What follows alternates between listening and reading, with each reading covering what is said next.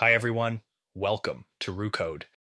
MCP, or Model Context Protocol, is a standard that enables AI models to access external tools, data, and services. MCPs extend the capabilities of an LLM beyond its initial training by providing real-time resources and thus enhancing its efficiency for developers using AI in coding. They can be an extremely powerful tool if used correctly.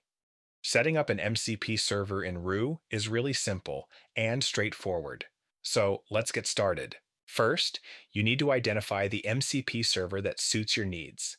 There are many pre-built MCP servers developed by both individuals as well as companies that are available out there. Check the link in the description for the official GitHub repo that lists some of the most trusted ones. For this tutorial, we shall use the GitHub MCP server. Open the repository link and go through the README carefully. We need to look for the installation instructions or the MCP configuration snippet in the README file. The easiest way to install is usually an npx command.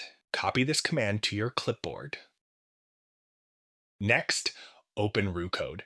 Now click the MCP server icon in the toolbar. Now we need to choose where to save the server. We can save it globally, which allows all Roo projects to access it. Or alternatively, we can also save it as a project-specific MCP.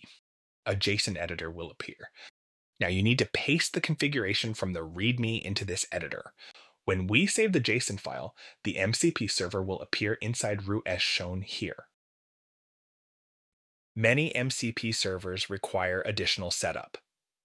For instance, with the GitHub MCP server, you'll need to provide your GitHub access token. Enter any required credentials or settings as per the server's documentation. After inputting these details, we need to save the JSON again. Once done, the MCP server is now configured and ready for use. Close the editor and click Done. Now let's test our new setup. We'll ask Roo a question that requires external data access. For example, what are some popular MCP servers? We'll instruct Roo to use our newly installed GitHub MCP server. Roo will now ask for permission to execute the command via the MCP. You'll need to approve this. For future convenience, you can opt to auto-approve requests from trusted MCPs. Once approved, Roo will utilize the MCP server to retrieve and present the requested information. And that's it. Our MCP server is successfully set up within Roo Code and is available whenever your AI tasks require access to its specific tools or data. Thanks for watching, and I'll catch you in the next one.